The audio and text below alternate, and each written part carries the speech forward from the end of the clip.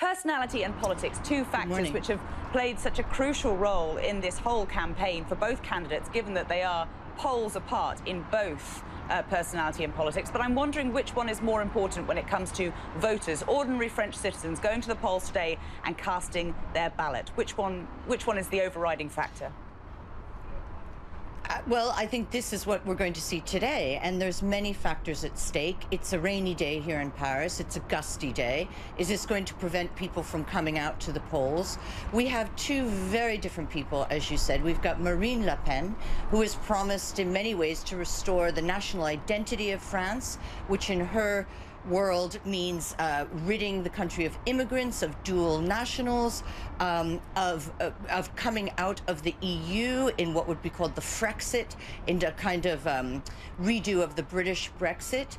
On the other hand, we have Emmanuel Macron, 39 years old, young, fresh, a former banker who has clear ideas, a liberal.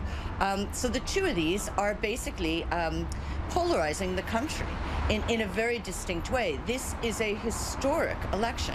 It's the first time since the 1950s that the two main French parties have been knocked out completely, and the challengers are two basically independents that came out of not from the traditional political background. And Marine Le Pen has very much pitted herself as the protector of France, given the fact that France has such a recent history, unfortunately, with terrorism. How important is that as a selling point for the French public to say that elect me and I will protect you from further attack? Absolutely. And remember, this is the first election that has ever taken place during a state of emergency. We have been under a state of emergency since the terrorist attacks, which have left more than 250 people dead since 2015. So France is in a very, very vulnerable state, and Marine Le Pen has played into that in a very big way, playing on people's fears, playing on the globalization that she sees as a demonic force that has basically turned the Frenchness of France into a more global commodity. She doesn't want that. So she plays to people that basically want to see jobs restored, want to see France taken back to a time of great glory. This is not very different from what Donald Trump did or what Putin does in Russia. Indeed, these are the people she aligns herself with, and they with her. Trump has made no secret that Le Pen would be his choice. Interesting that you mentioned the United States there. We do have this alleged email hacking situation in France now on the Macron campaign team, similarly to what we saw with the DNC in the United States over their presidential campaign.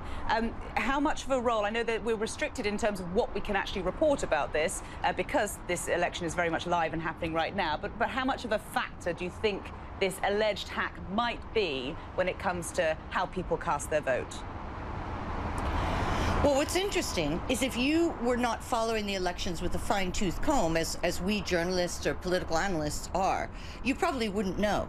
Because the mainstream French papers, Le Monde and Libération, did do a Q&A about it, but absolutely the contents, which we believe might be personal and financial, we don't know, have not been revealed. And if you were just watching the main French channels, if you were just an average citizen who wanted to find out what was going on, you probably would know very little, if not nothing about it. So the French Electoral Commission basically said they did not want this in any way to tamper with what would be the results. So when it was announced late Friday night, those of us who got on the internet and began trawling it to see what we could find, very, very little. We don't know a lot yet. But clearly, there is one thing that I've always believed since the beginning of this election.